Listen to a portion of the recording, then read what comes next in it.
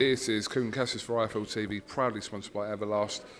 We're in Manchester, ahead of this Saturday night show from the AO Arena. I'm joined by Ellis Hopkins, who's set to make her professional debut. How are you, Ellis? Yeah, I'm good, thanks. Very well. How are you feeling ahead of your professional debut this week? I'm really excited. I just want to get out there now and show them what I can do. It's been a long time coming. Reading and listening to a lot of people talk about you, you're very well thought of and big things are expected from you. You could say that. So you're the first traveller, woman, should we say, is that the right terminology, to turn professional, which is quite a thing in itself. Yeah, I'm the first travelling girl to turn over into the professional ranks. There's a few in the amateurs, but not many still. But yeah, I'm the first to turn over into the pros. For people that don't know, talk to me a little bit about kind of your background before today and your amateur side, etc. I had my first amateur bout when I was about 15. I had 40 amateur bouts, competed all over the world. New York, Sweden, Tenerife, Ukraine. There's too many places to list.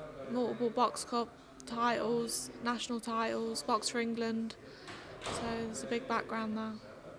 And finally turning professional and making your debut this weekend. Yeah, and on such a big platform as well. I'm really grateful for the opportunity on such a big platform for my debut. You can't get any better than that. So I'm just curious now, when was the first point in your life did you realise that this is something that not just wanted to do, but you wanted to kind of make a living from? I probably when I turned amateur, that's when I started taking it seriously. I always knew I wanted to go professional.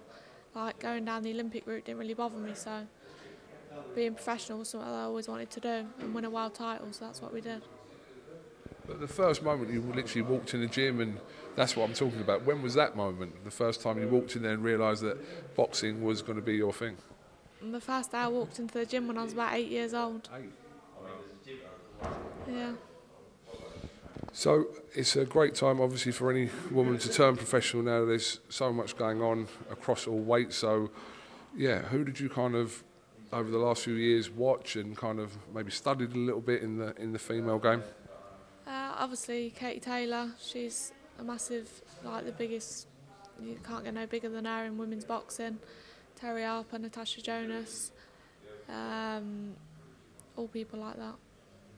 I think you did an interview with Behind the Gloves where you were talking about kind of Tyson Fury being kind of an inspiration coming from a traveller background as well. Yeah, Tyson Fury, Billy Joe Saunders, all from a travelling community. There's loads of other younger upcoming ones like Dennis McCann. He's a really good one to look up to as well. I box with him on England. So yeah, they're all inspirations.